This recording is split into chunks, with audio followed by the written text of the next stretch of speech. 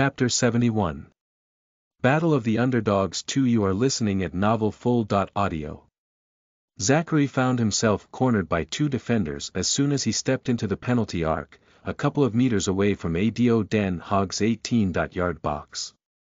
Without panicking, he braked instantly, stopping just in front of the two center-backs. They'd positioned themselves well so that he wouldn't get through.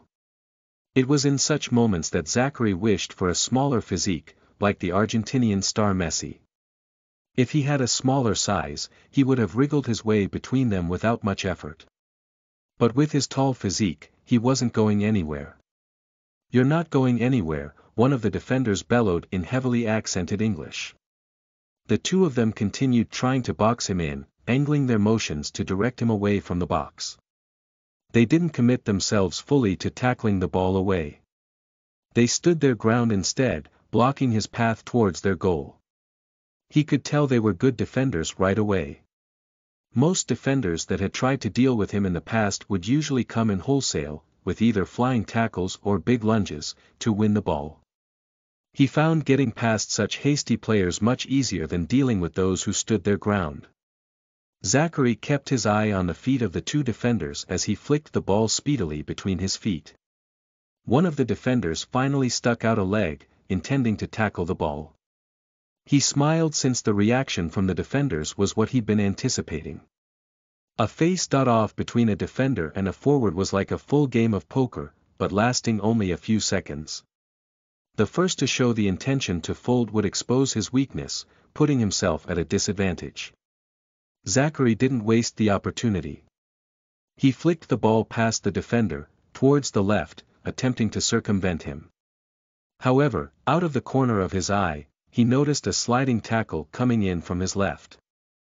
It was well directed towards the ball, and if he didn't react accordingly, he would lose possession. Zachary hardened his resolve, deciding on the burdensome route. There would be very few opportunities to score in a semi-final match. So, he had to create chances for his team to the best of his ability. That involved weathering a little bit of discomfort. Zachary swiftly stuck out his left foot between the ball and the incoming boot, just before the tackle made contact. He made sure not to plant his foot firmly on the ground to avoid a potential injury. He intended to either protect the ball or win a free kick if the defender went through with his tackle. The defender made slight contact with his left boot, as he'd expected. Zachary jumped slightly, leaving his body at the mercy of the sliding tackle from the defender. He let the defender's momentum sweep him away before landing back down on the ground. He had controlled his fall with practiced perfection to avoid injury to his body. "Foul," Zachary heard Coach Johansson bellowing from the sidelines while he was still on the ground. "Fui," the referee's whistle followed, confirming the foul. He dived. Zachary then heard the ADO Den Haag defender disputing the referee's decision as he picked himself from the ground. Zachary did not bother arguing. He'd taken a gamble, risking his body, and come out as the winner. He'd done his best to boost his team's chances of emerging victorious in the semi-final by winning a free kick at the edge of the box. Zachary didn't bother explaining himself to an opponent. He only focused on his left foot, stretching it, and checking whether it had any damage from the challenge. "Are you all right?" Sigrid Olsen, NF Academy's team medic, jogged to his side and asked. "I'm okay," Zachary replied, smiling. He was sure he hadn't gotten injured after stretching his foot. However, the team medic seemed not to believe him. She eyed him with skepticism as he wriggled his foot, trying to show that he wasn't injured. "I'm really okay," he emphasized.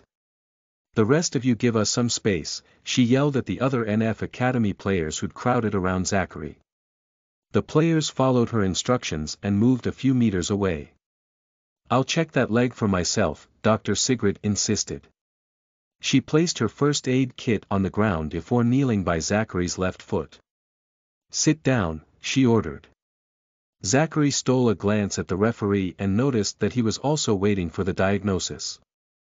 Referees in youth tournaments would always put the player's safety above everything else. He was sure the referee would send him to the sidelines right away if he refused the check. Up. I'm fine, really, he repeated once again but sat down to undergo Dr. Sigrid's on-pitch diagnosis. He wasn't the least bit worried since he didn't feel any discomfort in his left foot. Why didn't you jump over the challenge? Dr. Sigrid asked. In the meantime, she took off his boot before starting to apply pressure on various parts of his left foot while watching his facial expressions. The tackle came in fast from my blind side. I couldn't react in time. He lied. Dr. Sigrid raised an eyebrow. It seems like you're actually fine, she said, nodding to the referee. But, I do hope you try to avoid the head-on challenges for the rest of the match. Your career will face a long period of stagnation if you get injured. Mark my words. She warned before picking up her kit and jogging off the pitch. Zachary hurriedly slipped on his left boot. He looked around and noticed that the referee was in the process of showing a yellow card to Steve Van Kesteren, the defender who had made the foul. Zachary stretched for a bit and was back on his feet in just a few seconds, ready to take the free kick. Some fans booed him, assuming he'd dived. However, Zachary didn't mind. He shut out the noises and concentrated on placing the ball on the ground, right at the edge of the box, while waiting for the referee to finish organizing the wall. He started observing the line-up of ADO Den Haag players standing between him and the goal. His mind worked swiftly to deduce the height of the players making up the wall, the distance from goal, plus the other parameters that might affect his free kick. He wanted to make sure he would put the free kick in the back of the net. You had us worried, man, a voice interrupted his musings. Zachary turned around and smiled at Kasongo, who'd sneaked behind him. Why would you worry? Tackles are part of the game. We do our best to protect ourselves from them. We can also benefit from them like I just did. He added, pointing at the ball. You better go back and prepare to defend against ADO Den Haag's counterattack, he added before Kasongo could say anything more. He always made a habit of avoiding chit-chat during the middle of matches. Okay, and good luck. Kasongo nodded before running back towards the center line. Fui, the referee blew his whistle, signaling Zachary to take the free kick. He had already finished organizing the wall of ADO Den Haag players. Zachary didn't panic since he'd been taking dozens of free kicks in the system simulator every night. He moved back a few steps following the bodily motions of the Ben.it like Beckham Juju while taking an occasional glance at the placement of the opposing goalkeeper and the other players in the box. Zachary decided to go with his gut and take the shot right away. However, as he began jogging towards the ball, he noticed the shadows corresponding to two of the players forming the wall, jumping up and down. The Zinedine visual Juju was in action once again. Zachary changed his decision instantly, altering his angle of approach as he jogged towards the ball. He then relaxed his body as he took one final long stride towards the ball, only keeping the ankle of his left foot tense to make the shot. He then fired his knee forward and whipped his left foot at the ball, catching it on its mid-upper half. He unleashed a daisy-cutter shot that skimmed the ground, heading towards the goal. Like a bullet train, it moved with incredible speed, flashing below the feet of the two ADO Den Haag players that had jumped. It homed into the back of the net after a deflection off the right post. The goalkeeper didn't even manage to react. Emily Anderson, Zachary's agent, was seated in the stands, on the bottom row, close to the pitch. She watched Zachary unleash a powerful carpet shot that found its way into the back of the net. The fans around her seemed to be momentarily shocked, speechless after watching the goal. The stadium was abnormally quiet as Zachary ran to the touchline to celebrate his goal. Once again, Zachary Bemba, NF Academy's captain, breaks the stalemate, scoring from a set-piece in the 18th minute, the commentator announced in a booming voice, breaking the momentary silence in the stadium. The fans started cheering and chanting Zachary's name. They seemed to have forgotten they'd been booing him only a few seconds earlier. Emily was glad her client had already garnered a great deal of staunch fans in Riga due to his spectacular goals. His fame would translate into a profitable business after she negotiated some contracts for him later on in the year. The score is 1-0, the commentator continued, and the loud cheering in the stadium died down. NF Academy has managed to net the first goal in this heavily contested semi-final between the underdogs of the tournament. Chapter 72. Battle of the Underdogs 3. You are listening at novelfull.audio. Even the commentator calls us underdogs, Kasongo grumbled. Don't worry about the commentator, Paul replied, smiling. Let's just do our part and show the people in this stadium that we're top dogs, not underdogs. They were in a rare break on the pitch after celebrating Zachary's goal with the rest of the team. They had a minute or two to rest since the ADO Den Haag coach had opted to make a substitution right after conceding a goal. That's right. Kasongo nodded. Winning this match will shut people up. Maybe our juniors will be regarded as top seeds when they travel here for next year's Riga Cup. Paul smiled. That's a nice one. Maybe, our academy is about to welcome a golden age. We're playing in the semis. Kasongo didn't proceed with the conversation. He listened to the cheers instead and felt like they were the most sublime music in the world. There was a fire in his heart that was missing at the beginning of the match. Not many academy players had been expecting to reach the semi-finals when they first arrived in Riga. The possible exception was Zachary, since he played every single game like a champion. Most players, including Kasongo, had merely come along to gain some experience. They didn't expect to be among the top 4 contenders for the cup. They were well aware that they were an inexperienced group, competing with several top academies from around Europe. Even simply qualifying for the quarter-finals would have satisfied them. NF Academy had never made it past the group stages in past sessions of the Riga Cup. However, on making it to the quarter-finals, some, like Kendrick and Magnus, had begun to believe they could emerge as victors. They'd started preaching to the rest of the squad members, trying to motivate them to work towards the same dream. The rest of the squad had been receptive to their motivational talks, but most, still had an inferiority complex. They felt that winning against strong teams like Zenit was nothing short of a miracle, impossible to replicate. Losing the game against Genoa had reinforced that complex further. If Kasongo had to be 100% honest with himself, he would have to admit that he'd been part of that group of self-doubting incompetents.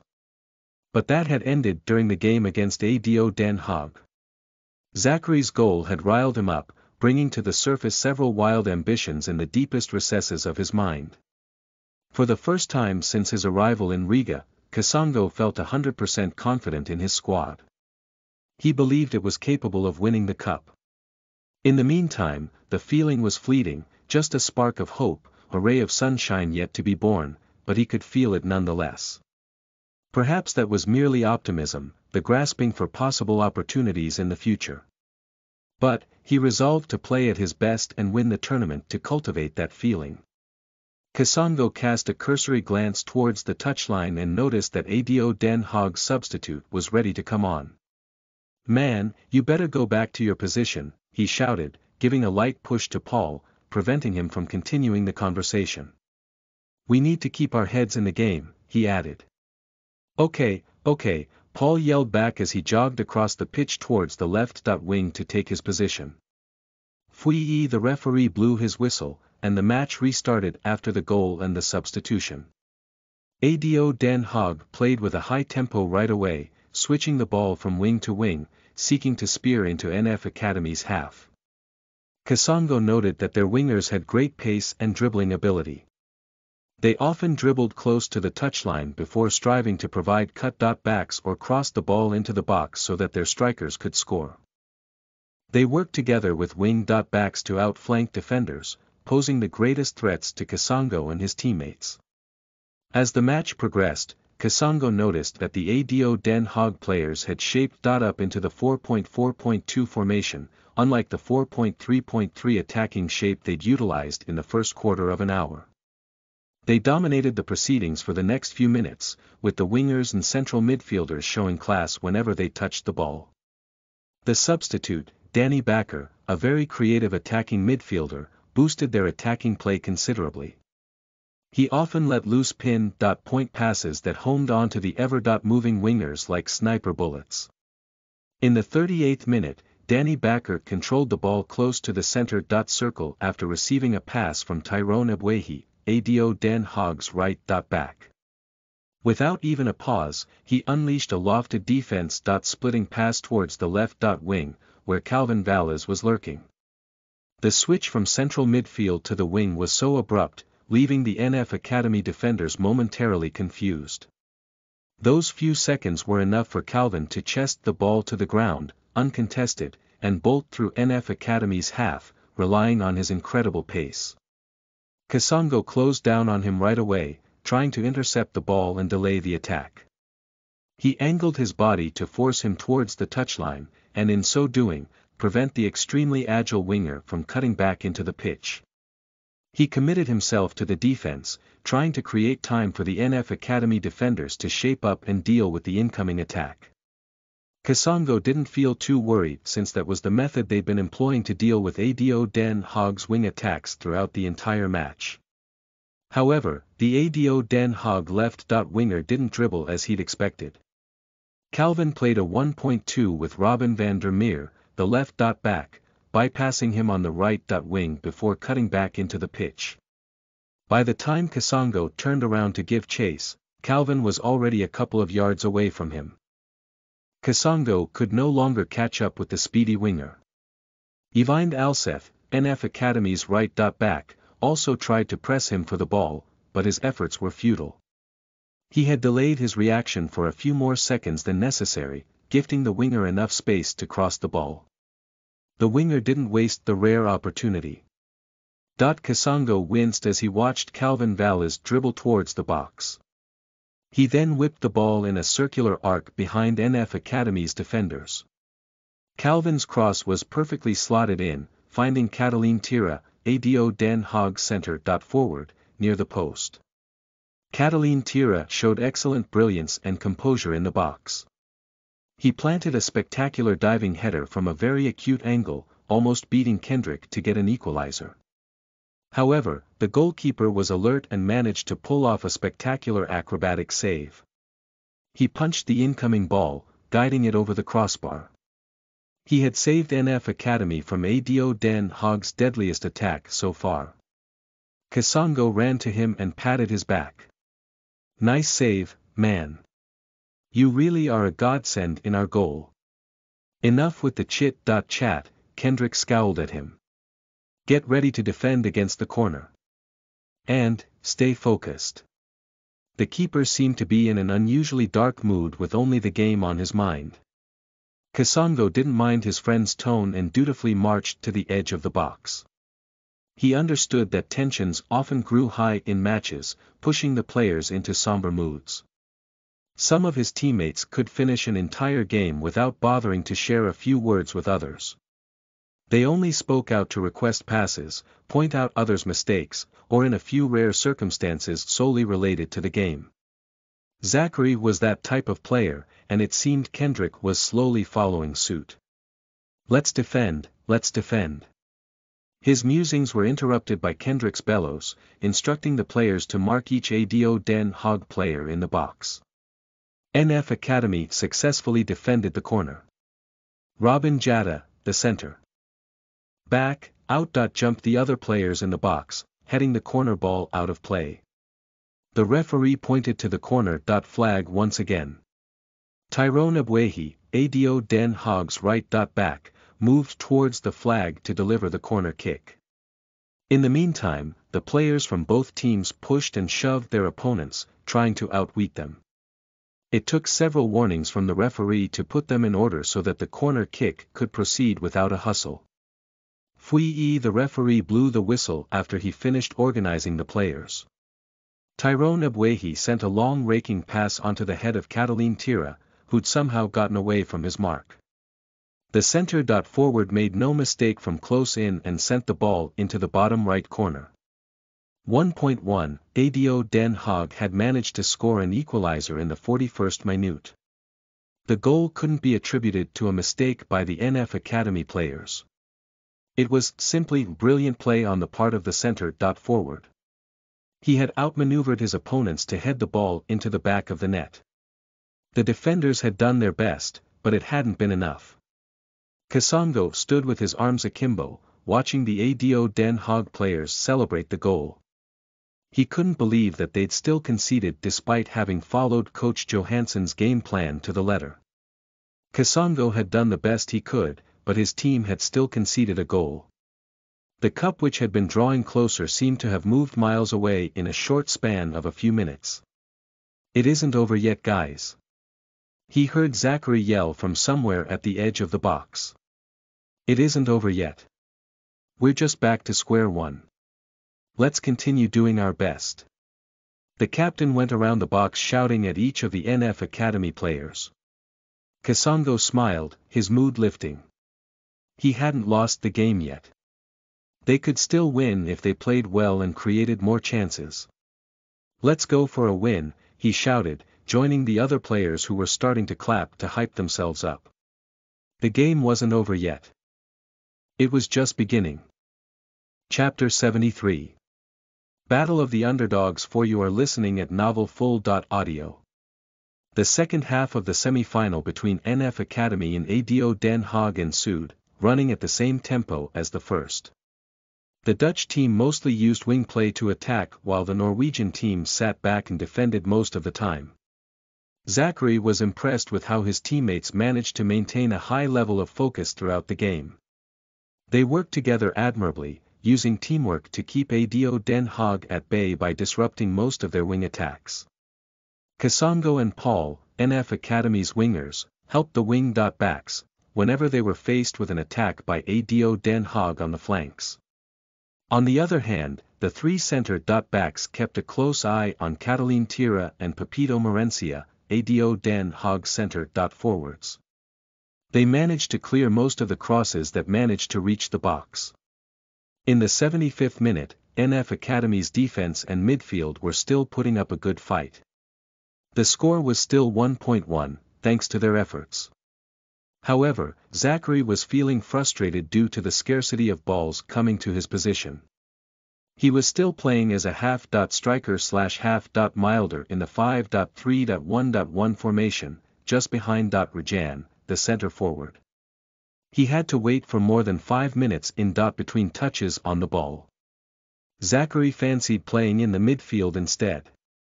That would have let him be more involved in both offense and defense. Zachary broke off his thought process when Robin Jatta, NF Academy's center-back, made an incredible interception within the box. He stopped a dangerous cross from finding Catalin Tira, the ADO Den Haag forward. Without losing his composure, he immediately cleared the ball away, towards the left wing where Martin Lundell, the left-back, was lurking. Martin controlled the ball beautifully close to the touchline, skipping away from Tyrone Ebwehi with a deft first touch.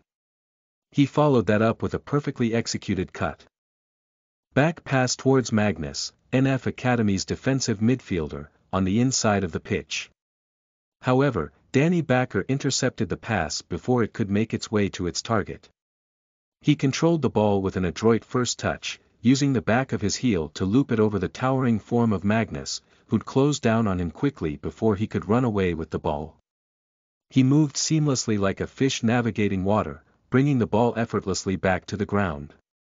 He immediately unleashed another of his trademark raking passes to the right wing, where Ibrahim Fofane was waiting. The creative midfielder had managed to catch the NF Academy defense unawares with a sudden switch to the wing once again. Uncontested, Ibrahim Fofane, ADO Den Haag's winger, deftly chested the ball, propelling it onto the path of Tyrone Ebwehi, the right-back, who'd run into open space. The two of them exchanged short passes, playing 1-2s, speeding along the touchline. They weaved through NF Academy players before cutting back into the pitch. Their coordination was flawless.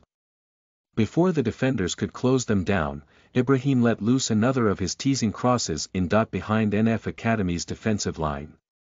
Catalin Tira, ADO Den Haag's number 9, pounced on the ball, like a cat that had seen some catnip. The number .9 had an uncanny capability to lose his marks and slip through the ranks of defenders. He showed the same brilliance at that moment, sliding in between Robin Jatta and Lars Togstad, NF Academy's center-backs, before tapping the ball towards the goal.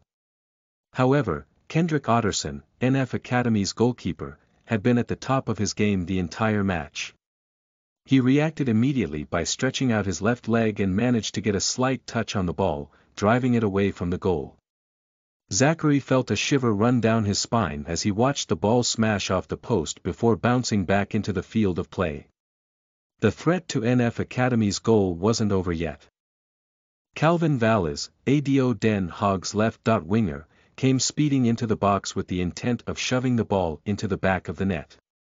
Kasongo was close, hot on his heels. Will he be able to get to the ball away in time? Zachary mused while following the proceedings from his advanced position, close to the center circle. He felt a little helpless since he couldn't return to his half to help defend against the relentless sequence of attacks from ADO Den Haag. He could see that Kasongo was struggling to keep up with the short ADO Den Haag number .11. However, the goddess of luck seemed to be on NF Academy's side that day. Kasongo made a brave and timely sliding tackle, managing to shove the ball out of play before Calvin could reach it. Zachary let out a long pent-up breath, allowing his body to relax. His team had survived the deadly attack without conceding. The referee pointed to the corner flag. Zachary returned to his box to help out against the corner. Let's defend," he shouted at his teammates. Man to man. Do not leave anyone unmarked in the box. He bellowed at the top of his lungs, clapping his hands for emphasis to motivate his teammates. Zachary had a feeling that if they conceded another goal, they would probably lose the semi-final. He couldn't accept such a fate, not when they were so close to the final. Zachary wanted to be a champion and to earn some juju points. He simply couldn't accept a defeat in the semi-finals. So, he continued roaring at his teammates, encouraging them to focus as they awaited the corner ball. Tyrone Ebwehi took the corner kick and sent the ball into the crowded penalty area. However, Magnus jumped the rest and headed the ball out of the box, seemingly to safety. Zachary immediately chased after it. However, amid his run, he noticed that the ball was moving on a course straight to Danny Backer, ADO Den Haag's dangerous attacking midfielder, who was waiting on the edge of the box. Danny was in the process of raising his foot to unleash a missile of a rebound back at goal. Not on my watch, Zachary roared as he dashed towards the midfielder. Danny maintained his composure and managed to blast the ball towards the goal, uncontested. But luckily, Zachary had managed to get his body in front of the rebound effort in time. He jumped high and blocked the ball, driving it away from its intended course, away from the goal. Kasongo pounced on the loose ball and cleared it out of the pitch with a first-time volley. He'd gifted ADO Den Haag a throw.in. Once again, NF Academy had managed to come out unscathed from another deadly attack. Zachary's teammates, who'd been defending from the start, were under immense pressure. What underdogs? Zachary reasoned that the phrase was utter crap.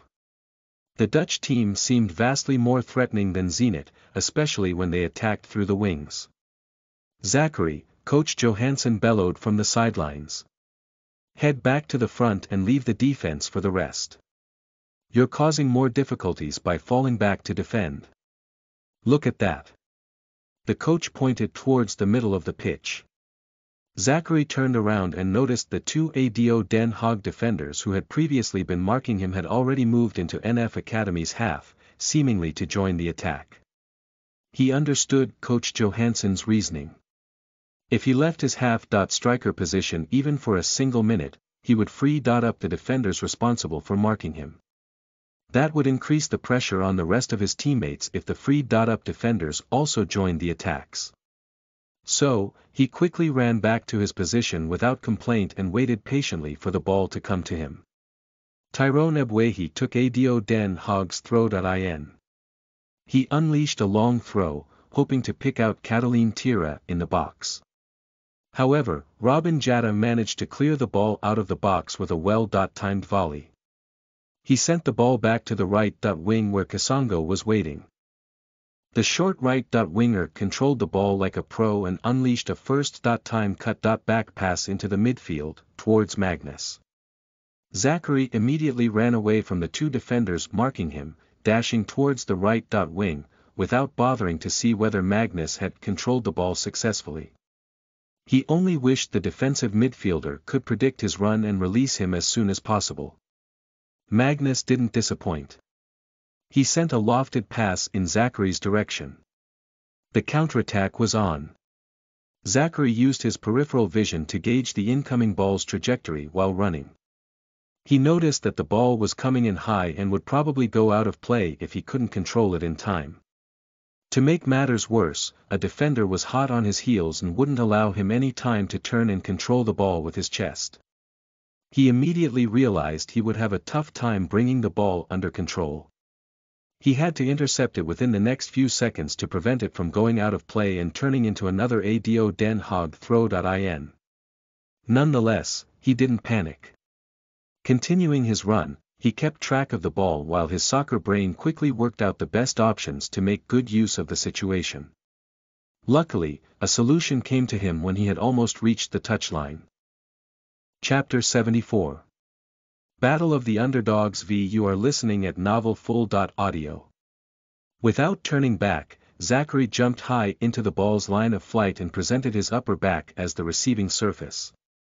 At the same time, he relaxed his back muscles to kill the ball's momentum on contact. And as he expected, he felt the ball hit his back in the next second, while he was at the apogee of his leap. At that instant, Zachary pushed out his back muscles, cushioning the ball past the chasing defender before he started his descent back to the ground.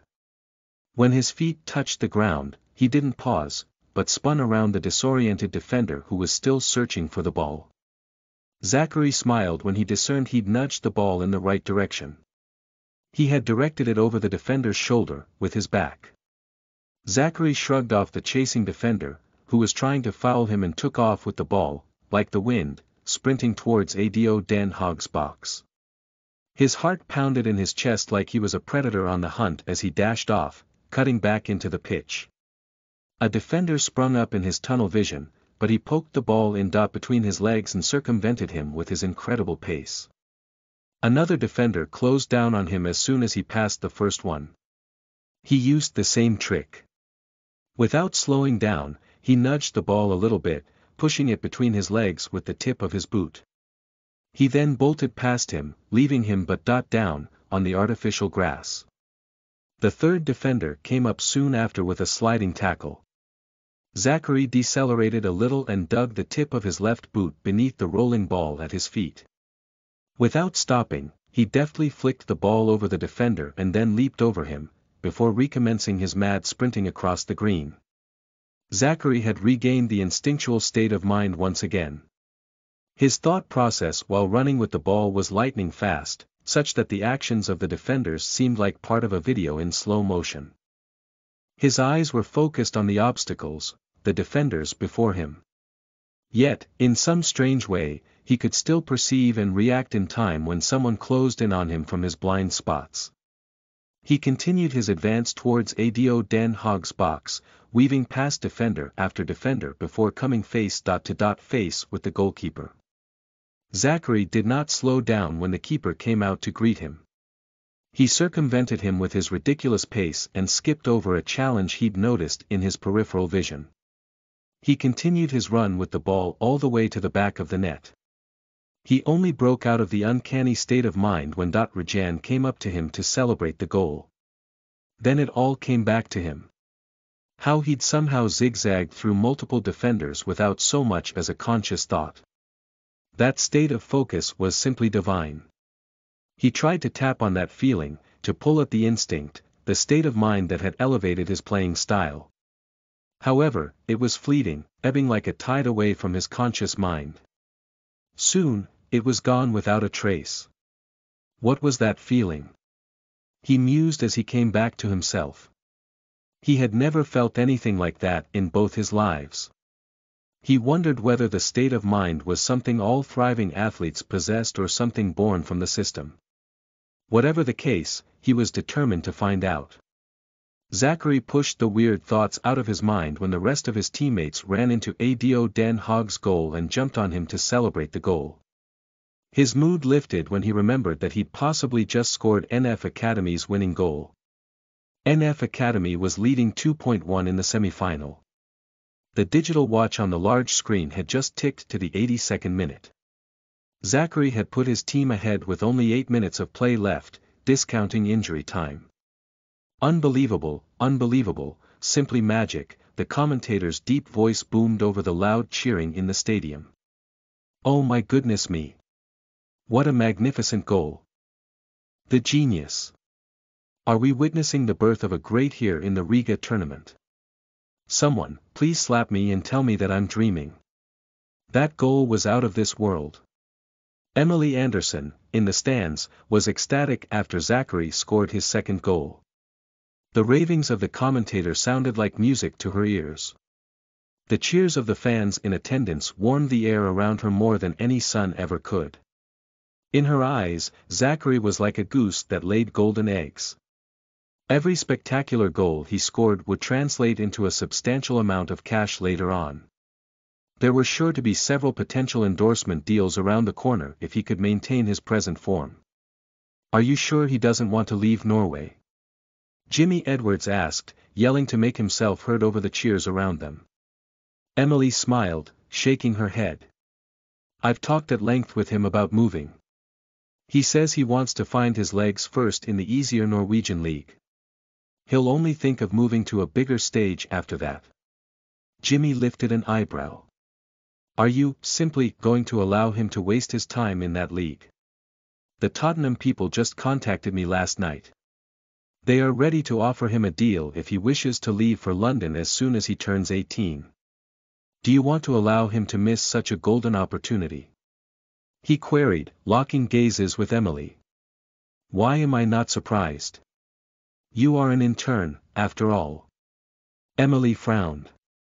A decision to move should represent the core interests of the player. I've talked with him, and he really wants to stay in Norway for now. She said, her voice firm. Jimmy shrugged. Well, I need to meet him myself before the tournament ends. Try to organize a meeting with him away from the eyes of the others. Only then will I be able to determine whether what you say is true. I'll tell him about your suggestion, Emily replied. If he agrees to the meeting, then well and good. But, if he has reservations, there's nothing I can do. She smiled softly. And FYI, the offer from Tottenham is not the only one he has received. Zenit, Atlanta, and Genoa have all shown interest in him. However, he hasn't agreed to meet with any of their representatives. Jimmy smiled, shaking his head. That's the problem with young inexperienced agents like you. There's always a price for everyone. Our role as agents is to determine that price and push our clients to take a more profitable deal. Don't bother with the meeting anymore. I'll try to see if I can move things in my own way. Emily frowned, her mind running through all the avenues Jimmy could take to push Zachary into moving away from Norway. However, she found none, except offering him a very lucrative contract that was hard to refuse. However, no big club would be willing to offer a big money contract to an inexperienced player still in an academy. Players could lose form as they advanced in years. A player who was the best in the academy wouldn't necessarily remain at the top of his game 5 or 10 years later. That was why soccer careers were often regarded as marathons, not sprints. A player had to continue doing his best in both training and matches to maintain his form in the long run. Otherwise, he would stumble and turn mediocre before reaching the finish line. Club executives knew that simple truth, and in most cases, wouldn't allow their scouting departments to offer contracts involving large sums of money to inexperienced players. That was why she'd agreed with Zachary when he said he wanted to first play in Norway for some time before moving on to a bigger stage. If he managed to play well in his debut season at Rosenborg, he could fetch a sizable transfer fee from the bigger clubs that wanted him. The higher the transfer fees, the higher her commission would be when she finished negotiating the transfer. Maybe after such a deal, she would be able to fulfill her long-time dream of starting her own sports agency. That was her target, and she wasn't going to allow anyone to mess with her first golden goose. She shook her head, dispersing the daydreams out of her head, and returned her focus to the match. She was glad she'd hired a cameraman for the game rather than doing it herself. She could fully enjoy the 90 minutes of soccer without being distracted by the work of recording Zachary's performance. ADO Den Haag was still dictating the tempo of the game despite having just conceded the goal. They continued using their signature wing attacks and delivering crosses into the box after every few minutes.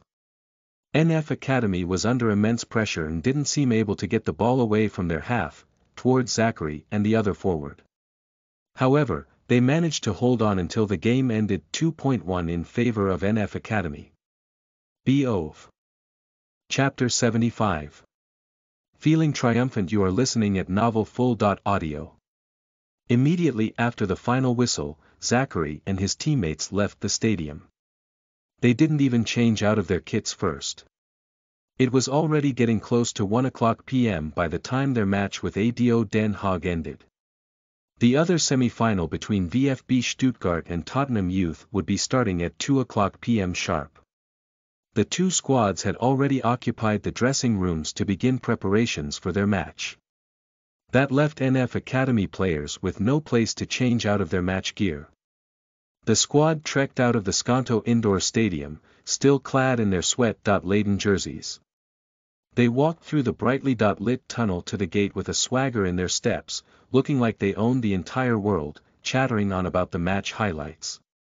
Zachary, too, walked with a Cheshire Cat's grin outlined on his face. His mind went over some of the defining moments of the game.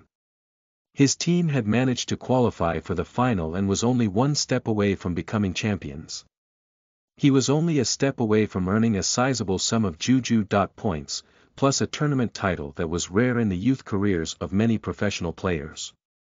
He couldn't help but recall some bits of his previous life that seemed to be from a century ago. L.RG in his previous life, his grandma had passed on when he was only 17, leaving him struggling to keep himself in school. He'd then dropped out and started searching for a local club to take him on. But, he'd still failed due to the recurrent injuries that had started when he got involved in an accident 2 years prior. He had then fallen into a period of depression, taking the local brew and drugs on a regular basis to escape his problems. His sports career seemed over, and many had thought him a gone case. However, in a lucky twist of fate, he'd managed to make it to the pro level at TP Mazembe after receiving help from a retired Congolese national team player. Arthur Afobe, the player in question, had shown him a way to overcome his recurring ankle injury problems by playing smarter. He had managed to develop the unique playing style of his previous life by following that advice. He had learned to do more with the ball with a single touch rather than running through defenders. That's how he'd managed to develop his high-level ball control and passing ability, two attributes that continued to serve him well even in his new life. He had been able to sit in the defensive midfield and unleash defense. Splitting passes to help his team win games without running around excessively. He had been akin to an upcoming maestro, showing a lot of promise due to his tactical vision on the pitch. That was the reason TP Mazembe had offered him a contract, even when knowing he was riddled with both injury and addiction problems. Nonetheless, he had wasted the opportunity by relapsing back to his old habits. A glass of wine, a little bit of cannabis sativa was how his fall restarted. And before he could benefit from his success, his career ended abruptly. What followed were events he would rather not remember. But just when he thought it was all over, he had been given a second chance. Mysteriously, he traveled back in time accompanied by a system, to a time where he managed to grab onto an opportunity. From then, he had worked relentlessly to achieve his previous life's goal of becoming a pro player in a European league. Things couldn't have worked out any better. He now felt a deep sense of bliss on the field since he no longer feared injuring a weak ankle. Due to some perks of the system, he was more resilient, more agile, and more clinical with the ball than he had ever been in his previous life. With his unique playing style, he had managed to secure the promise of a contract from a European team, Rosenborg, before turning 18. And to top it all off, his youth team had just qualified for the Riga Cup finals. Zachary was on cloud nine. Even with a system, he understood that the difference between ordinary and extraordinary was that little extra. He needed to continue working to surpass his own limits. He intended to be the sort of athlete who became a better version of his past self as he advanced in years. Zachary felt like he could rise to the very top with his system at hand. All he needed to do was earn more juju points and maintain his work ethic, and eventually, the whole world would be at his feet. Those reporters are waiting for us once again. Zachary was broken out of his reflection by his teammates hollering as they approached the gate. What's the point in reporters seeking us out when Coach Johansson is just going to keep turning them away? Paul grumbled. What a drag, he sighed, shaking his head. Zachary inclined his head and noticed a varied bunch, some with cameras and microphones, waiting by the gate. They had begun stalking the NF Academy squad immediately after their win against Zenit in the quarter-final. However, Coach Johansson always turned them away before they could approach any of the players. He'd even banned players from holding private interviews with any journalist. He said he didn't want any media attention on the team before they even won the cup. Zachary inwardly approved since the team didn't need any more distractions in the middle of a tournament. The squad continued towards the gate, trudging past the reporters, who'd been pushed aside by the technical team. The reporters in Riga seemed very polite and didn't hound the players as they passed by. When the squad exited the indoor stadium, Zachary felt a cold wind stroking his skin, chilling him to the bone. The sky above was washed with a gray tone. Watery light illuminated thin patches of it to brilliance. Zachary alternated between watching his boots move over the frozen sidewalk's perfect concrete slabs, flat and square, and observing the transfixing interplay between cloud and sun above. The continual slippage of his feet kept returning his gaze earthward, pulling his mind to the present. Zachary was glad all the Riga Cup matches were being held indoors. He would have had a hard time playing in the cold. As usual, a group of traveling fans, including friends and family of the NF Academy players, were waiting for them outside the arena. Zachary saw Marta, her sister, and their other traveling classmates in the small crowd. It had become a habit for the squad to greet their fans right after each game. However, on that day, Coach Johansson cut the reunion short. "Hurry up and enter the bus," yelled Coach Johansson. "You need to get out of the cold as fast as possible. You'll get time with your friends and family after the tournament. For now, I need all of you on the bus." Zachary grinned at Marta and his other classmates, waving his hand, before boarding the bus. The rest of the players followed suit, with renewed urgency. After taking their places on the bus, the players shed their boots and shin guards, steaming up the glass windows. Coach Johansson stood up to address them.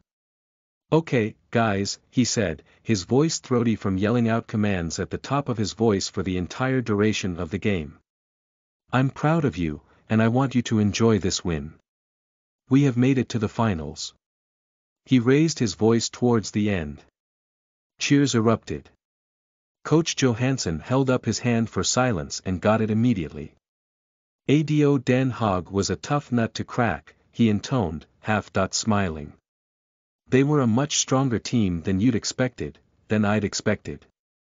However, you managed to keep focused despite facing relentless attacks for a full 90 minutes. All of you played as a team, and Zachary played well, as usual, scoring our 2 goals. Kendrick and our center-backs, plus all the others, stopped us from conceding many goals." Zachary shouted, interrupting the coach. He didn't like being singled out as the match winner.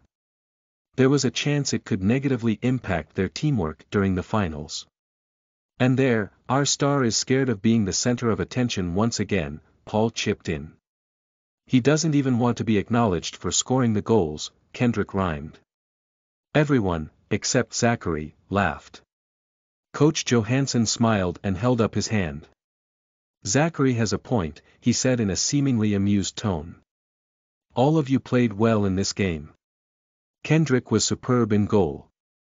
Kasongo, Robin, Lars, Magnus, and the rest of you were hungry for a win and played at your best today.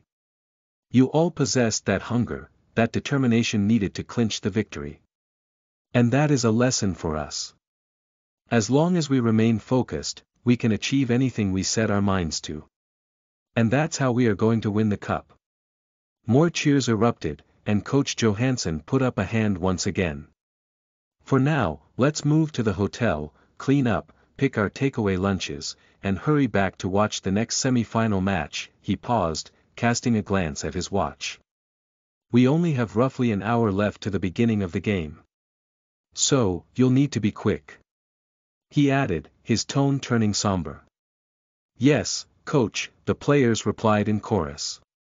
The coach sat down as the driver put the bus in gear, and they sang all the way back to the hotel. Chapter 76. Tough opponents. You are listening at NovelFull.audio.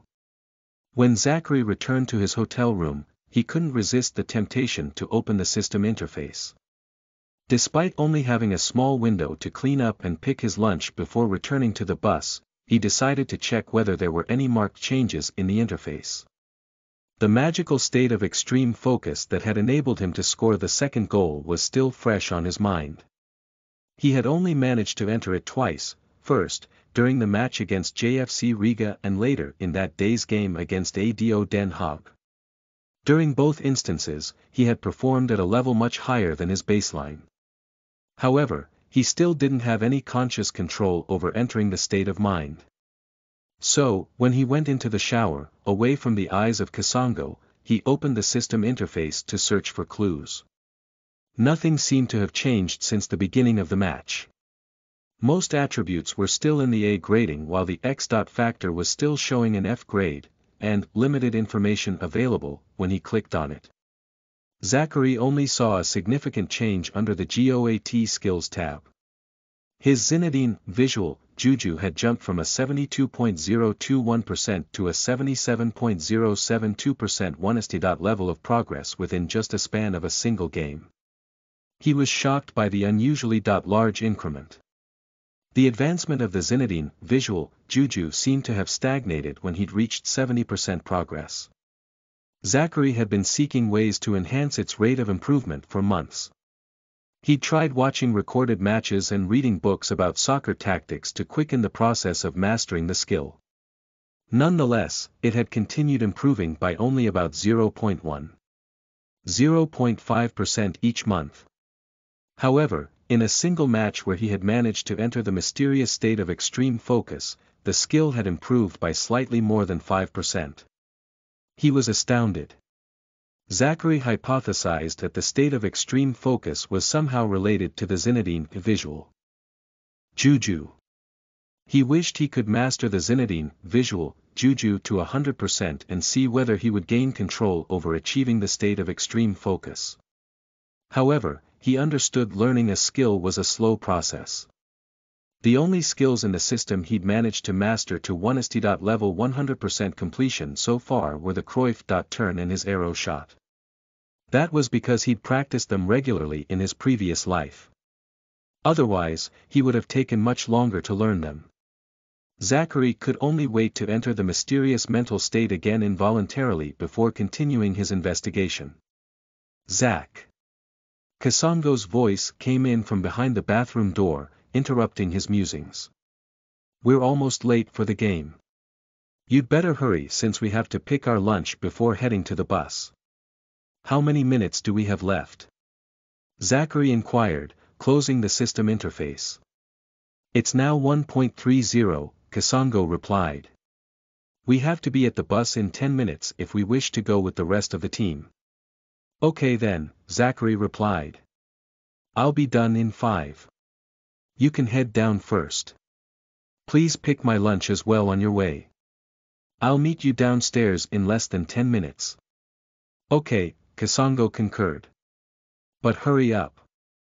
I don't know why you're spending so long in the shower. He grumbled. Zachary quickly finished cleaning up. He then slipped into a fresh dark blue tracksuit and a heavy jacket before running down the stairs to catch the bus to the stadium. Zach! Kasongo hollered out to him, waving an arm as soon as he stepped on the bus. I kept a seat for you here. Come on. Zachary nodded at Coach Johansson by the door, mumbling an apology before taking a seat next to Kasongo. 30 minutes later, they were seated in the stadium watching the game between VfB Stuttgart and Tottenham, with their lunch boxes in hand. The NF Academy squad members sat together with their technical team, keeping a close eye on the game's progress. They enjoyed their takeaway lunch at the same time. The VfB Stuttgart players, dressed in white, were arrayed in the 4-3-3 formation once again. They attacked relentlessly, with three midfielders often committing forward to support the three forwards. They passed the ball quickly through gaps between the Tottenham players, waiting for an opportunity to penetrate the box. Joshua Kimmich stood out in the central midfield. His positioning on the pitch was textbook perfect, making him the control tower for the whole team. Zachary could instantly tell why Kimmich had been so good in his previous life, going on to play for Bayern and winning a major competition like the UEFA Champions League. He was a very skilled central midfielder with good spatial awareness. Both on and off the ball, Kimmich knew the positioning of both his teammates and opponents. Zachary could feel his tenacity from watching his playing style. Other players on the VfB Stuttgart team occasionally lost out on point one or misplaced a pass, but not Kimmich. A single touch would take him around an unsuspecting opponent, and within a matter of seconds, he would initiate an attack with a defense-splitting pass. He could spot runs made by his teammates behind opposing defenders even amid a crowd of opponents. That was how he managed to launch the 20th-minute attack that resulted in VfB Stuttgart's first goal. He made a yard of space for himself by skipping past a challenge from Joshua Onuma, one of Tottenham's central midfielders. Without even looking up, he sent a lofted pass that beat the entire Tottenham defense. It landed right in the path of a sprinting Felix Lohkemper. Felix, VfB Stuttgart's forward on the right flank, didn't waste the extraordinary opportunity. He reacted quickly to get ahead of the central defenders and fired a close-range shot that ended up in the top right corner. The German team had taken the lead as early as the 20th minute, giving the impression that they would come out on top after the 90 minutes.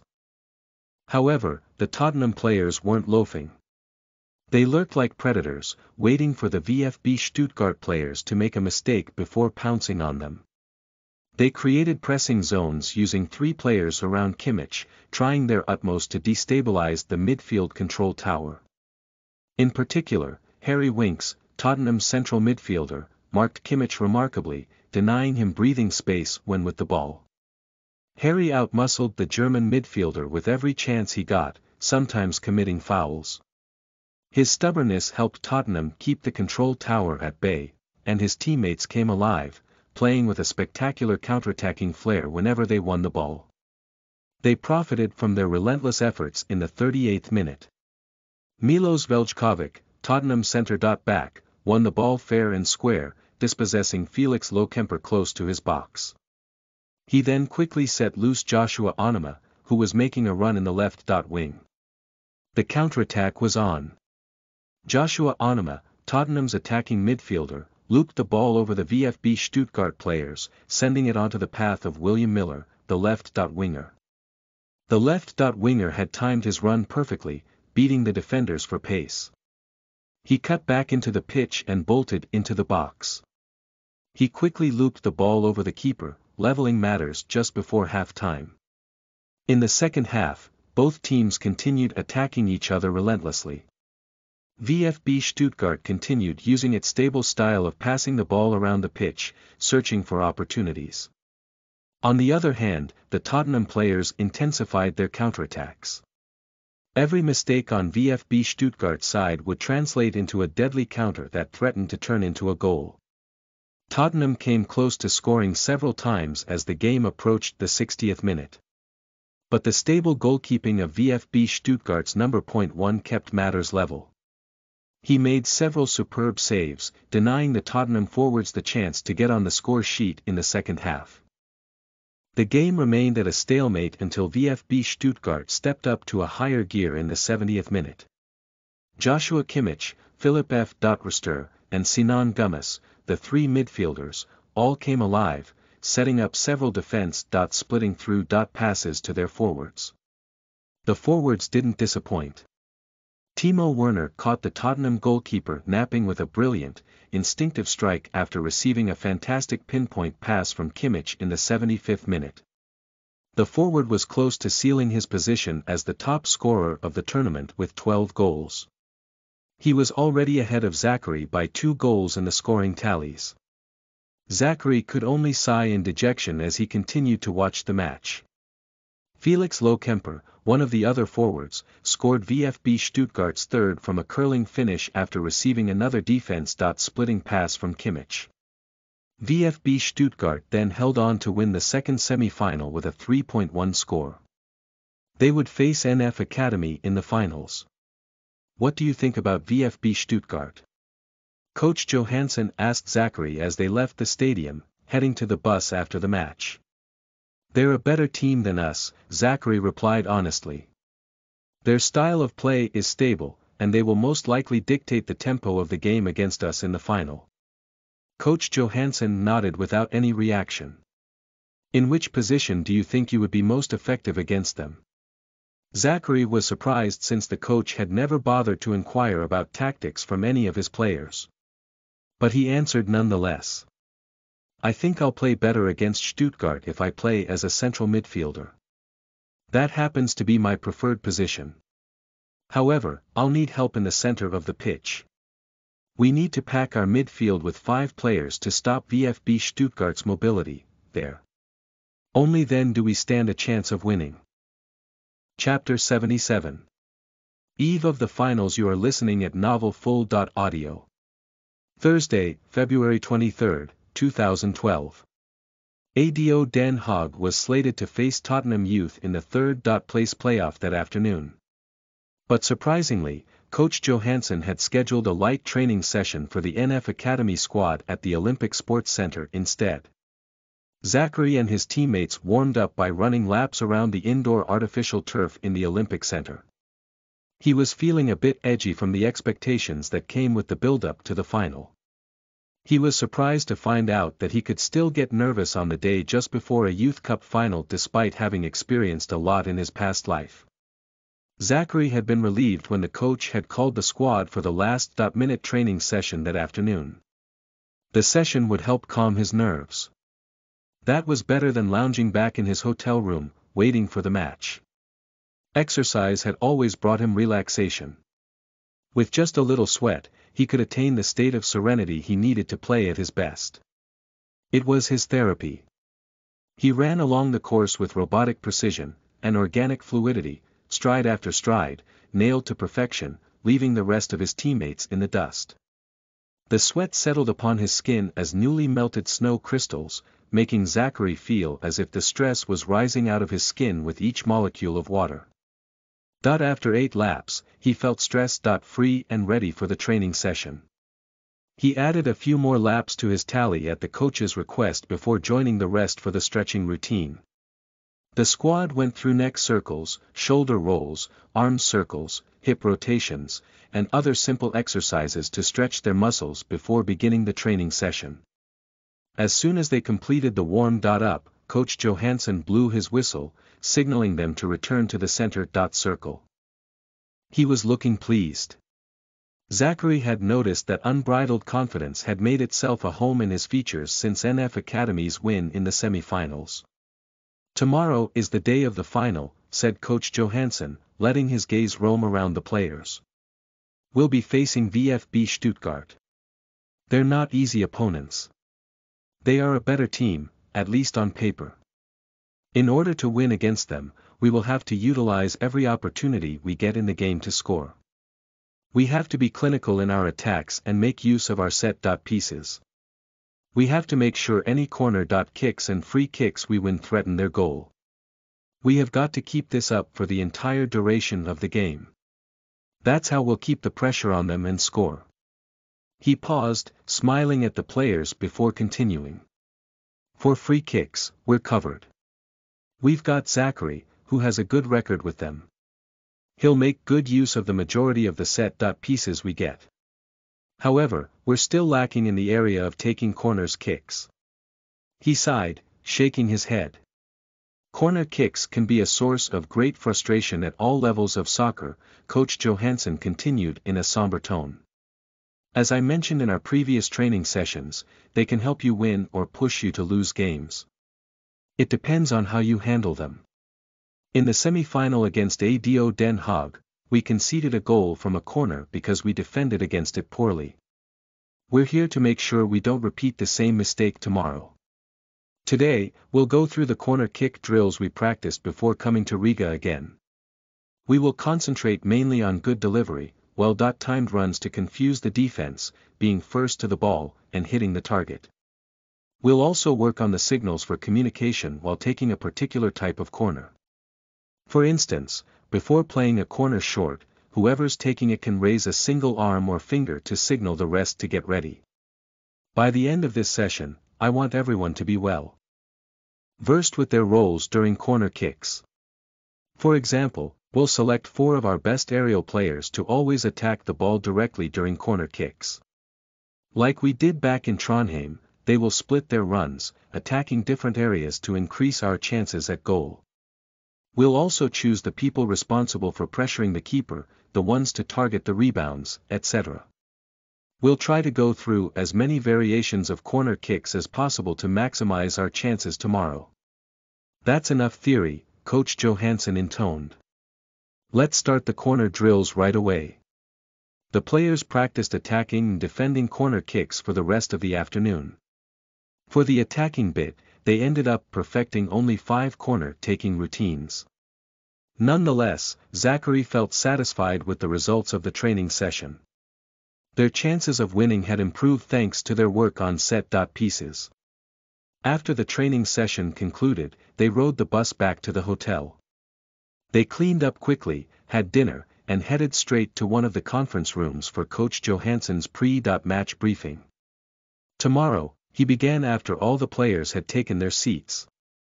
We'll play an entirely different system. We shall play with a 4-2-3-1 formation instead of the 5.4.1 system we've employed so far. But before I expound on that, I'll name tomorrow's squad. Then, we can delve into the tactics and discuss the game plan. Coach Johansson said, moving towards the whiteboard. The starting line up will be as follows. Goalkeeper, shirt number 1 Kendrick Otterson, center backs, number 4. Lars Togstad, number 5. Daniel Kvand, left back, number 3. Robin Jatta, right back, number 2. Yvind Alseth, midfield, number 6. Magnus Blackstad, number 13. Simon Gi.Ver, number 8. Zachary Bemba, right wing, number 7. Paul Kasongo, left wing, number 15. Paul Otterson forward, number 10. Rajan B. Remark. He spoke as he inscribed the starting line up on the whiteboard. You should all have a clear comprehension of your positions in the 4-2.3.1 formation since we practiced with it quite a lot back in Trondheim, the coach continued. But, I'll go ahead and explain it again in case there is anyone who has forgotten or slept through all the training sessions before the Riga Cup. The players laughed at that. Coach Johansson waited for them to quiet down before continuing. We shall split into 4 bands on the pitch tomorrow. Our defensive unit will consist of the 2 standard center backs and 2 wing backs. 2 defensive midfielders will sit in front of them, screening them as the next unit. They'll play as the double pivot on the pitch to ensure there isn't any exploitable space left in front of our defense. He turned back to the whiteboard, circling the position of the two midfielders. I don't need to tell you how deadly the attacking midfielders of VfB Stuttgart can be when left with plenty of space in front of the defense. You watched their game against Tottenham. His tone had turned somber. So, Simon and Magnus, he paused slightly, first fixing his gaze towards the corner of the room where the two were seated. As our defensive midfielders, you'll have to dig in and do your best to keep both Kimmich and their other midfielders away from our box. Are we clear? Yes, coach, the two replied in unison. Coach Johansson nodded, pointing back at the whiteboard. Ahead of our two defensive midfielders, we will have Zachary playing as the central attacking midfielder and our two wingers Kasongo and Paul Otterson on the flanks. The three of you will complete our midfield together with Simon and Magnus. I expect you to clamp down on any spaces in the middle of the pitch in order to impede their quick passing ability. Are we clear? Yes, coach, Zachary replied, nodding along with the rest. He was glad that the coach had considered his suggestion and brought in a second defensive midfielder from the bench.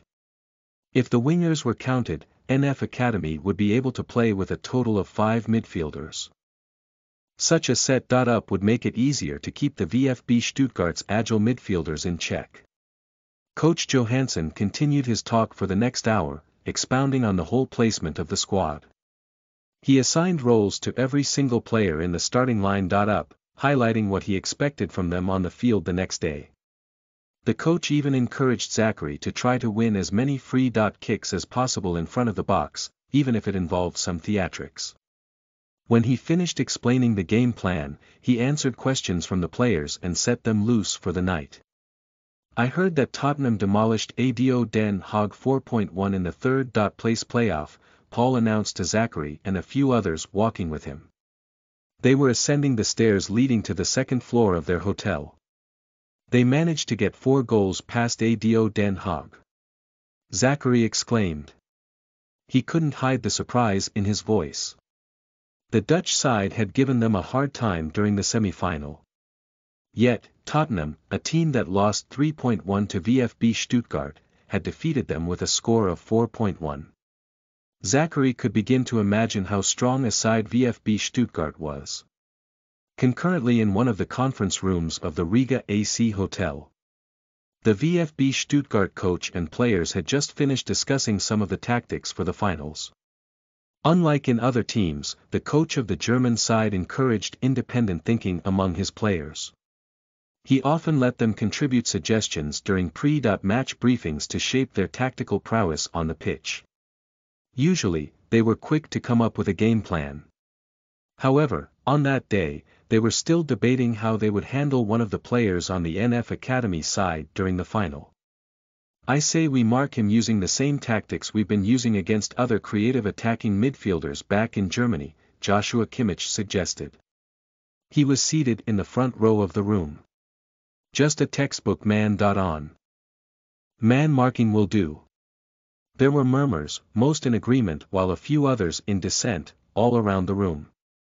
Wait, and let me explain, Kimmich continued in German. If we allocate 2 of our players to mark him, we'll be leaving a gap in our formation. That gap will impact our playing style negatively. We'll find ourselves in situations where we're unable to pass the ball quickly around in the midfield. If that happens, we won't be able to create many chances to score goals up front. And, that's unacceptable. Moreover, the tactic of marking him with more than one player has been ineffective in the past. Kimmich smiled slightly at the rest of his teammates. Zenit, ADO Den Haag, and Riga, all tried to double-team him in their games against NF Academy. But he always managed to outwit his Minders and score valuable goals. Since most of their attention was on him, they couldn't free up players to commit forward and support their attacks.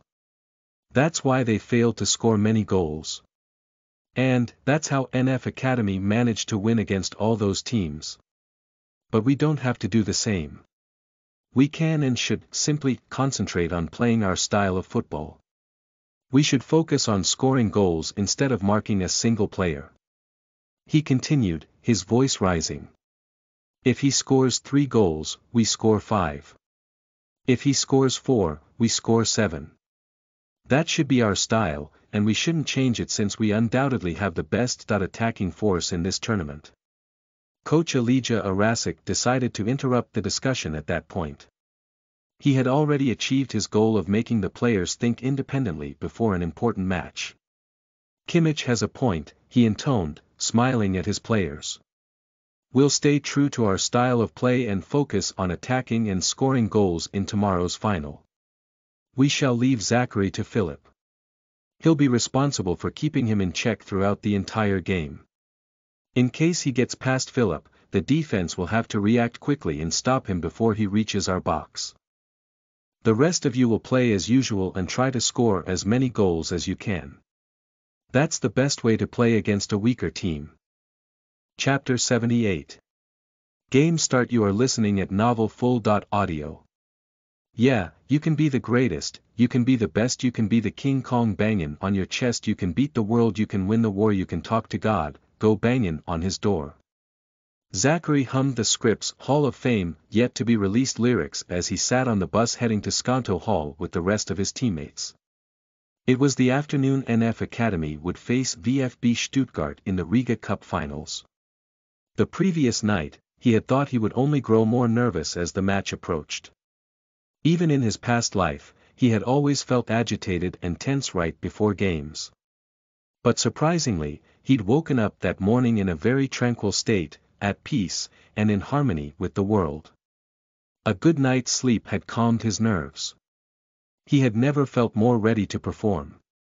"That's a good song you're singing," Paul Otterson commented. He was seated beside him on the furthest seat at the back of the bus. "Who's the artist?" "The Script and will.i.am," Zachary replied without thinking. L.C. Paul inclined his head, giving him an arch look. "Are you messing with me? I'm will.i.am's biggest fan, yet I've never heard that song in any of his albums." "Oh." Zachary was perplexed. He was about to argue but stopped suddenly, as understanding dawned on him. The song had not yet been released or even composed. "Oh, that was a mistake on my part," he lied, a sheepish smile outlining his face. "I mixed up the artists. Maybe, I heard it on one of the TV shows that I'm watching. I think it might have been a soundtrack. I really can't recall." Words came out of his mouth at the pace of a machine gun as he tried to rectify his mistake. He didn't want Paul to begin thinking he was a freak after the song came out months later. He had liked the song in his previous life because listening to it gave him a feeling of accomplishment even when he'd failed to succeed in his sports career. It inspired him to dream he could achieve the impossible even after he had reached the lowest point in his previous life. In his new life, just before the cup final, the song seemed fitting. He had started humming the tune by reflex. "Maybe, we could try Shazamming it," Paul intoned, taking out his phone. "I would really like to download it and add it to my collection." The Swede seemed quite intent on finding out the name of the new song. Zachary cursed himself inwardly for being careless with his knowledge of the future. Nonetheless, he fixed Paul with his meanest stern look before saying, "Do you really want to search for music when the match is only an hour away?" "Oh. Sorry, Captain," he replied in a meek tone, pushing his phone back into his pocket. "I wasn't thinking straight. I'll keep focused on the match. I won't let anything distract me." Zachary nodded, finally relaxing. He made a mental note to mind his words in the future to avoid leaking any information that wasn't supposed to be available in that period. He spent the rest of the 15-minute bus ride in silence, his eyes closed, his mind solely focused on the match.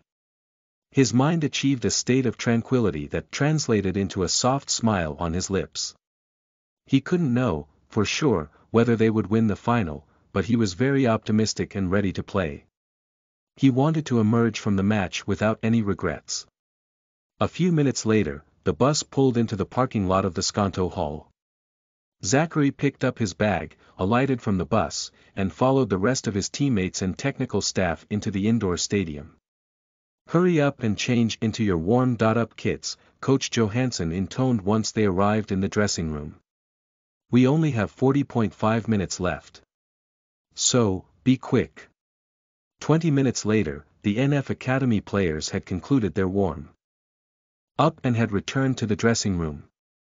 After another 15 minutes, they had finished donning their dark blue jerseys, shin guards, and boots and were listening to his last-minute instructions.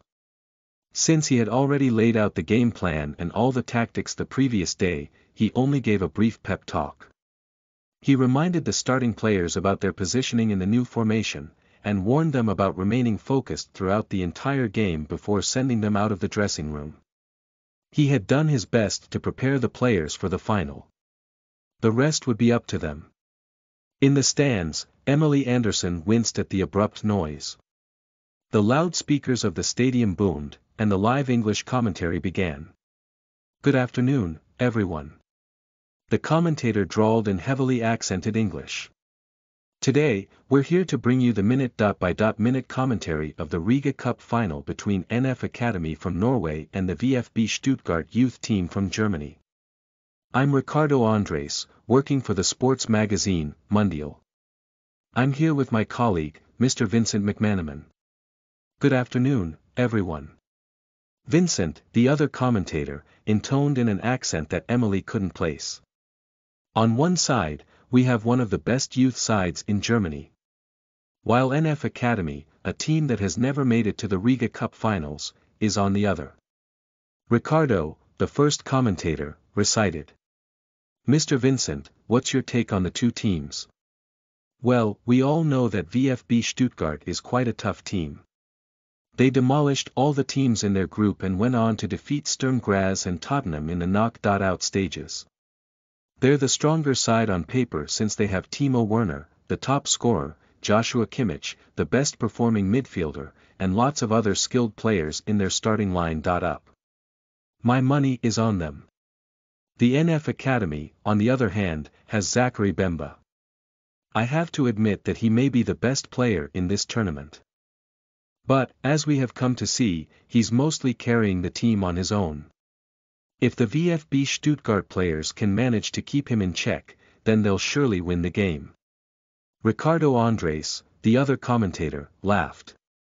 "So, the main question in this game remains. Can VfB Stuttgart keep Zachary in check?" Emily continued listening to the pre-match analysis by the two commentators until the cheers exploded in the stadium. The players and the three-match officials were finally entering the pitch. The Riga Cup final would commence in a few minutes. Fui, the referee blew the whistle, signaling for the kick-off. Rajan did not dawdle in the center circle. He raised his leg and immediately kicked the ball towards Zachary in the midfield. In a flash, Zachary gauged the situation on the pitch with his A+ spatial awareness as he controlled the ball. In that instant, he noticed three VfB Stuttgart players, dressed in white, quickly closing in on him. They were fast and would catch up to him in seconds. However, he did not panic. In his peripheral vision, he had noticed both Kasongo and Paul making runs in their respective wings, spearing into VfB Stuttgart's half. He raised his foot and unleashed a raking pass towards Kasongo's path on the left wing. And, without bothering to check whether Kasongo had controlled the ball, he started sprinting towards the VfB Stuttgart's box. The unexpected long-range pass had caught the VfB Stuttgart players unawares. It seemed they had presumed Zachary would dribble instead of passing the ball. Moreover, it was still the first minute of the game. All the players were still napping and suffering from delayed reaction times. So, the pass made its way to NF Academy's right winger, unobstructed. Kasongo controlled the ball beautifully with his chest and immediately cut inside the pitch, like the wind. Philipp Muin, VfB Stuttgart's left back, came to close him down right away. However, Kasongo didn't try to dribble past him, but instead unleashed a grounded cut-back pass, finding Zachary in the middle of the pitch. Zachary controlled the ball without halting his sprint. He then dribbled past a defender, who'd sprung up in front of him, making a yard of space for himself. He then continued towards VfB Stuttgart's box. It was a lightning-fast attack in the first minute of the Riga Cup finals. The VfB Stuttgart players seemed to be well aware of the danger posed by Zachary. They compressed their formation, trying to deny him any running space through the middle. However, in so doing, they had left a gap on the left flank.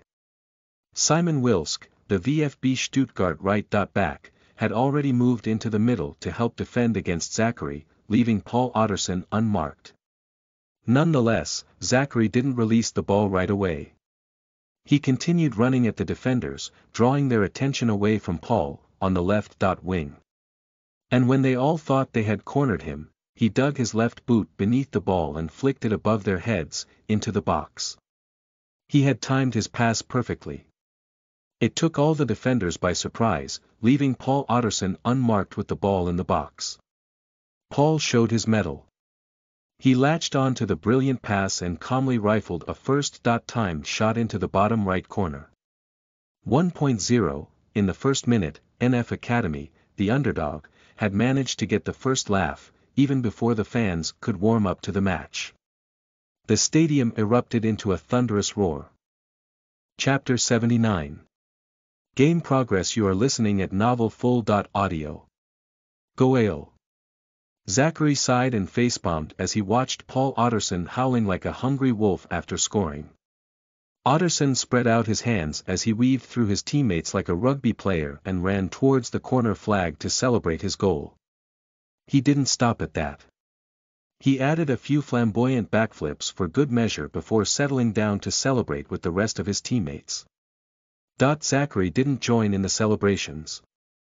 He instead reminded his teammates to get back into their positions. They needed to stay focused on the game since only 2 minutes had passed on the clock.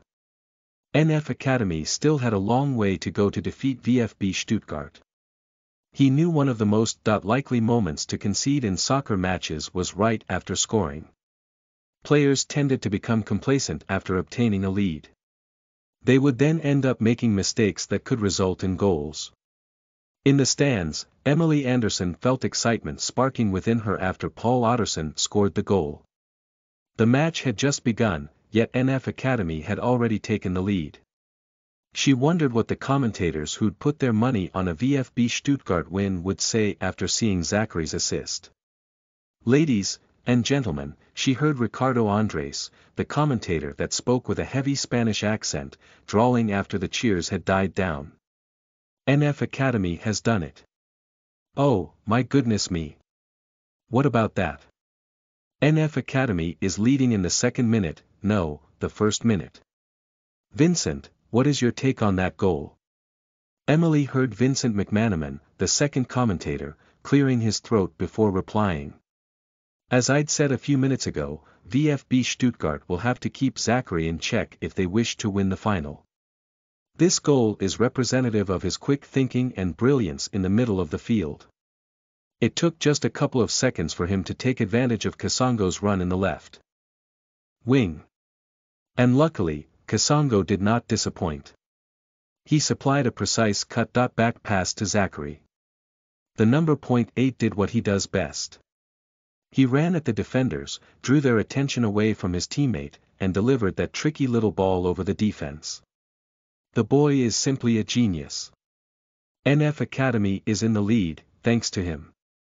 I have to say both Kasongo Paul and Paul Ottersen were instrumental in the build-up to this goal, drawled Ricardo Andres, the first commentator. Even Rajan B. Remark, the center-forward, should be given credit. Don't you think so, Mr. Vincent? Absolutely, Vincent McManaman replied firmly.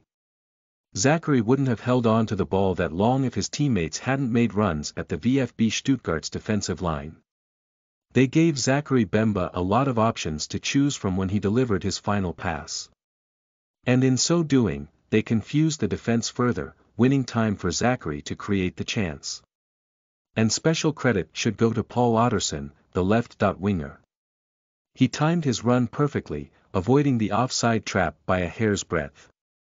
He didn't lose composure and punished VfB Stuttgart. Well, let's leave it at that, said Ricardo Andres. The gameplay has restarted, and it seems like VfB Stuttgart is trying their best to score an equalizer right away. Mr. Vincent, do you think this will be a match of many goals? I really can't tell at the moment, Vincent McManaman replied. If the NF Academy can manage to score another goal, we may get to see a multi-goal thriller in the finals. However, if they focus on defense, like I suspect they will, we may have to sit through a long, drawn-out match, like their quarter-final against Zenit. Fui, the referee blew the whistle, awarding a throw at IN. Magnus, one of the two NF Academy's defensive midfielders, had just made a clean sliding tackle, dispossessing Sinan Gummas and shoving the ball out of play. Philipp Muin, VfB Stuttgart's left back, took the throw at IN, quickly releasing Timo Werner on the left flank. Timo used his incredible pace, bolting past Yvind Alsef, NF Academy's right back, and delivered a teasing cross into the box. Adrian Gerbic, VfB Stuttgart center forward, out-jumped the NF Academy center backs to meet the ball. He planted a powerful header towards the goal from around the edge of the box. However, his effort ballooned high over the crossbar. The referee signaled for a goal kick. Zachary let out a breath of pent-up air and turned around to head back to the center circle. His team had survived yet another attack from the relentless VfB Stuttgart attackers. The NF Academy had been under tremendous pressure for the first 10 minutes of the game. VfB Stuttgart's players had come at them like predators chasing prey, starting from the moment they conceded the goal. They attacked relentlessly using both long and short passes, searching for opportunities to spear into NF Academy's box. However, NF Academy's four defenders coordinated well with the two defensive midfielders to keep the VfB Stuttgart attackers at bay. They remained disciplined and focused on playing with a high defensive line, often catching the opposing forwards offside. The score was still 1-0 in the 12th minute, thanks to their efforts. Zachary was surprised as the match progressed into the 15th minute. He'd noticed that only Philipp F. Rister, VfB Stuttgart's number 8, was marking him. The rest of the midfielders minded other aspects of the game without bothering to track his movements. For the first time, Zachary felt as free as a bird on the field of play. It had been long since he'd enjoyed the freedom accorded by being marked by a single player. However, he hadn't gotten many touches on the ball. The VfB Stuttgart players had elevated their playing style to a higher gear after conceding. They arrayed themselves in a triangular 4-3 formation and passed the ball through their midfield quickly, probing for weaknesses.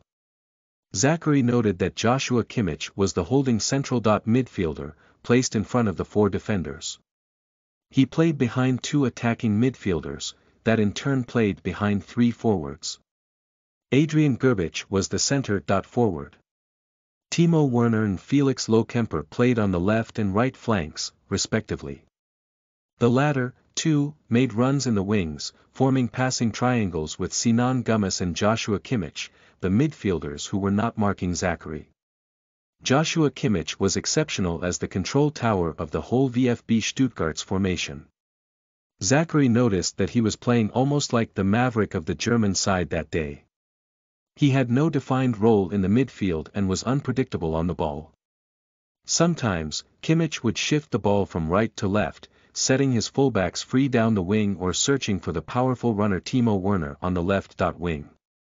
Other times, he would play it cool by slowly passing the ball to his teammates, both in the defense and the midfield.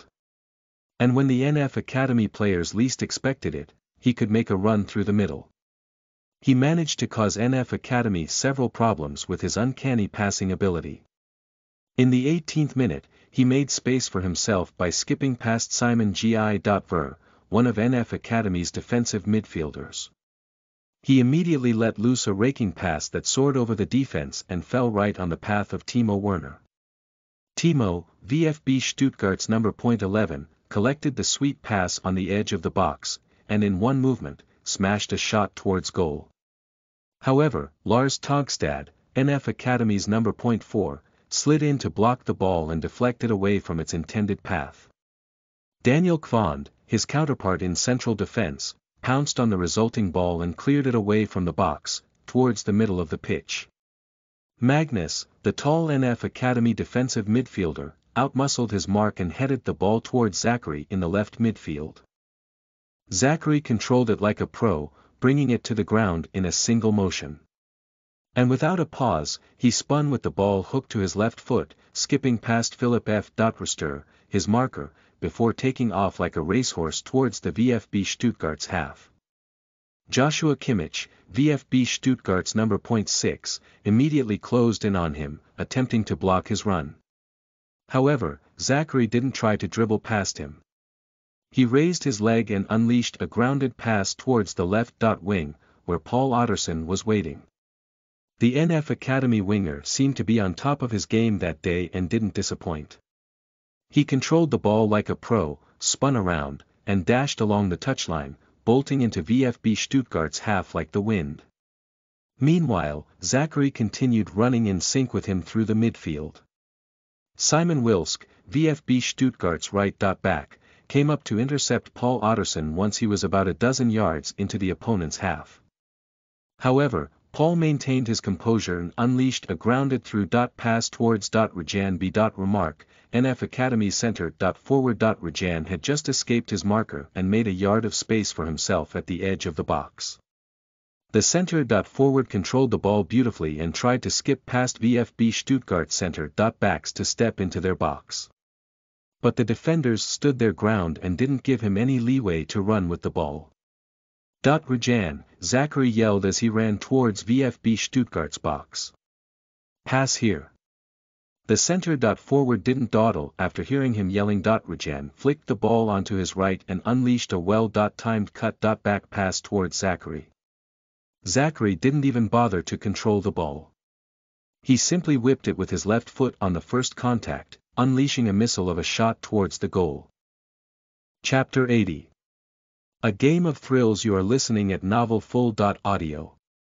In the technical area, Coach Johansson watched the ball flashing towards the goal. It rose and dipped at an incredible speed, going on to veer past VfB Stuttgart's defense and goalkeeper. Zachary had spotted Odysseus Vlachodimos, VfB Stuttgart's goalkeeper, off his line. So, he had gone for a first-time shot from 30.5 yards, using the laced part of the boot. The keeper was helpless and beaten. The fans in the stands had gone quiet, watching Zachary's long-range effort head towards the goal. Zachary, still at the edge of the box, raised his arms to start celebrating, expecting his attempt to find its way to the back of the net. However, God damn it. Coach Johansson couldn't help but curse loudly, punching the air before him, as he watched the ball smash off the crossbar and bounce back into the pitch. Nonetheless, he didn't look away from the field of play since he'd noticed both Zachary and Rajan chasing after the loose ball in VfB Stuttgart's box. He hoped they'd get there first and give the NF Academy an early 2-goal advantage. With the way the VfB Stuttgart players were playing, NF Academy needed a cushion if they wished to hold on to their lead and win the final. Yes, he heard coach BJ.RN Peters, celebrating from beside him as Rajan, NF Academy's center. Forward, got to the ball first, before the VfB Stuttgart center. Backs. With acrobatic flamboyance, he planted a diving header towards the bottom left corner. However, the VfB Stuttgart goalkeeper was alert that time around. He dived sideways and pushed the ball with his fingertips away from his goal. He had denied NF Academy the chance to extend their lead. The referee blew his whistle and pointed towards the corner flag. Damn, Coach BJ.RN cursed from beside him. That's a gone opportunity. We missed the chance to extend our advantage. Coach Johansson nodded without saying anything. Although he could relate to his assistant's mood, he still hoped his team would get something out of the corner kick. Yivind, he yelled at the top of his voice. Go ahead and take the corner, he added, and the right back faced towards the technical area. He didn't forget to signal to Yivind and the rest of his players, instructing them on which corner kick taking routine would be the best at that moment. A few seconds later, he nodded in satisfaction as he watched 6 of his tallest players gather at the edge of the box. They intended to make runs towards different areas to confuse the VfB Stuttgart defenders. That would vastly increase their chances of scoring. In the meantime, Magnus, the tall defensive midfielder, got close to the keeper, waiting to pounce on the loose ball that might come his way. The only tall NF Academy player that wasn't in that box was Zachary. He stood right outside the 18, waiting for the rebound. Coach Johansson was satisfied with the positioning of his players for the corner kick. It was up to Yvain to deliver a good corner ball so that NF Academy could extend their lead before it was too late. The earlier they improved their advantage, the better their chances at victory. Yvain, NF Academy's right back, didn't disappoint. He whipped the ball in a circular arc, into the rowdy group of players packed within the box. There was some pushing and shoving within the box as the ball dropped towards the far post. However, Robin Jada, NF Academy's left back, timed his run superbly, outwitting his mark to connect with the resulting corner ball. He showed his brilliance in the air and managed to plant a header towards the goal, uncontested. Coach Johansson raised his arms, anticipating a goal. However, Odysseas Vlachodimos, VfB Stuttgart's goalkeeper, pulled off an excellent save to deny Robin the chance of fixing his name on the score sheet. He dived superbly to stop the ball headed towards the bottom right corner, sending it back into the pitch. Timo Baumgartel, VfB Stuttgart centre-back, got to it first and cleared it towards the left wing where Joshua Kimmich was waiting. Joshua Kimmich brought the ball under control with fluid motion like a maestro. Without even taking a second touch, he unleashed a lofted pass across the touchline, towards the centerline where Timo Werner was lurking. Joshua Kimmich, VfB Stuttgart's number 6, had just started a deadly counter right after the corner kick. All the NF Academy players seemed to be caught unawares as the lightning-fast switch from defense to attack had taken only a single touch to initiate. Timo Werner, VfB Stuttgart's number 11, chested the ball down in the left wing, close to the touchline before bolting off into NF Academy's half. The VfB Stuttgart forward was very fast, and NF Academy seemed vulnerable.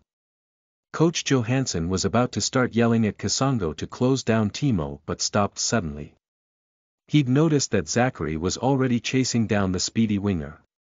Coach Johansson watched Zachary use his incredible pace to catch up to Timo Werner as he cut into the pitch, leaving the flanks. Without any suspense, Zachary slid in and shoved the ball away from Timo's feet, sending him tumbling to the ground. Coach Johansson cast a nervous glance towards the linesman standing close to the 2 players on the left flank. However, the match official kept his flag down, putting him at ease. He let out a breath of pent-up air when he realized that Zachary's tackle hadn't resulted in a foul. Zachary must have started chasing down Timo Werner even before Kimmich released the ball, Coach BJ.RN observed from beside him. It's like he can predict where the opponents will play the ball even before they initiate the attack. Doesn't this mean that he always has a complete visual on everyone on the pitch? Maybe, Coach Johansson replied perfunctorily since all his focus was still on the match. Zachary had just picked up the loose ball and passed it back to Kendrick, NF Academy's goalkeeper. However, the danger wasn't yet over. Timo Werner, who'd just picked himself from the ground, closed him down immediately. Kendrick could only kick the ball high towards the midfield since there were not many NF Academy players to pass to, close to the box. However, in so doing, NF Academy lost possession once more. What followed was a period of VfB Stuttgart dominancy. The German side intensified its attacks, passing the ball around, patiently awaiting an opportunity. Joshua Kimmich continued dictating the tempo in midfield as the control tower. Zachary had tried to mark and dispossess him on many occasions but failed. The number 6 always played it safe, opting to pass the ball before Zachary could get to him. He mostly played 2 touches on the ball before unleashing through passes towards the VfB Stuttgart forwards. His style was efficient. It helped VfB Stuttgart dominate possession and build up a lot of chances in the following minutes. Both Timo Werner and Felix Lohkemper, the VfB Stuttgart forwards on the flanks, came close to scoring after receiving defense-splitting passes from him in the 26th and 30th minutes. However, Kendrick had risen to the occasion and produced superb saves. Coach Johansson was pleased with his performance. The NF Academy defenders were also playing at their best. They managed to block many of the goal attempts made by VfB Stuttgart's attackers. However, Coach Johansson was still dissatisfied with the score. He knew well how dangerous VfB Stuttgart could be as the match progressed since he'd watched the German side's previous 2 games. The only way he could increase his team's chances of winning against the much stronger side was by extending his lead before half-time. So, he decided to call on his most effective player once again. When the ball went out of play for a throw-in, he called Zachary to the touchline. "Try to stay around Kimmich for the rest of the first half," he intoned, patting Zachary on the back after he'd arrived close to the technical area. "I'm sure you've noticed that a lot of action happens around him. If you keep close to him, you should be able to get an opportunity for a counter-attack if he makes a mistake." "That's as if he ever makes a mistake," Zachary replied, smiling wryly. "But, I'll try to close him down as soon as possible for the rest of the first half," he added before running back into the pitch. The game restarted, and Zachary followed his instructions to the letter. He moved up front and stayed close to the VfB Stuttgart number 6, making him uncomfortable in the process. Whenever Kimmich would receive the ball, Zachary would pounce on him instantly without giving him any time or breathing space. Kimmich managed to keep his composure most of the time. He continued playing quick passes to his teammates without allowing Zachary any chance to close him down. But Zachary remained patient, waiting around him for an opportunity. And surprisingly, his efforts were rewarded in the 43rd minute. Sinan Gummas, one of the midfielders, played a loose pass to Kimmich deep in VfB Stuttgart's half when Zachary was nearby. It was one of those unexpected miskicks that no one could have expected from a player of his caliber. All the players around him, including his teammates, were caught off guard by his rookie mistake. However, Zachary managed to pounce on the blind pass, intercepting it before any other player could get to it. He then went on a solo run, weaving past Kimmich and Philipp F. Rüster. He swept through the midfield so fast that he was bearing down on the VfB Stuttgart center-backs in no time. The 2 VfB Stuttgart center-backs seemed to have been alerted on how to handle Zachary's dribbling. They stood their ground before the box, blocking his path without trying to make any wild lunges at the ball. Zachary, though, did not try to dribble past them. He did the unexpected instead. He whipped the ball with the inside of his left boot from outside of the 18-yard box. Coach Johansson watched with nervous anticipation as the ball curled around the 2 defenders and spun past the goalkeeper, into the top left corner. Odysseas Vlachodimos, the VfB Stuttgart number 1, could only turn around and watch the ball spinning in the back of the net.